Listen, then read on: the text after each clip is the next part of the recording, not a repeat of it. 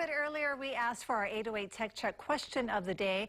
Who do you think is the most beautiful woman in the world and why? Now it's time to see what some of you had to say in our Tech Check. That's right, you guys. And we're going to start it off with Aisha. Good morning, Aisha. She says, I have to say my mother, of course.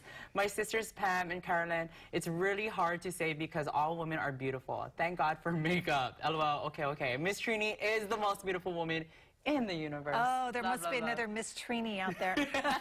But thank you. Thank you for that. Jeanette says there's not just one woman most beautiful in this world. Beauty comes from within oneself, like Alicia Keys. I like that. Amen to that. And I Do you love remember Alicia Keys. she made a big stand and she now doesn't wear makeup? Yeah. Or very little. Yeah, that was very recent. She was at an award show.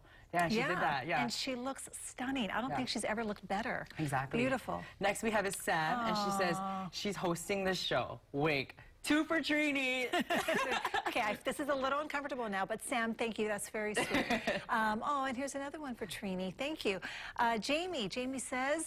Beyonce. Queen Bee. Queen Bee. You can't go wrong with the Queen Bee. Yeah. And Mikey. Queen Bee and Mikey. But I like it because it's true. You know, beauty comes from within. There's so many beautiful women. And when you're talking about the world, I mean, every country, beautiful. And everyone should encourage themselves to be, them true selves, because that's truly where real beauty is coming from.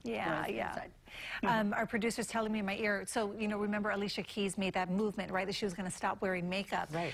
So even when she hosts different shows, judges different shows, she's not wearing...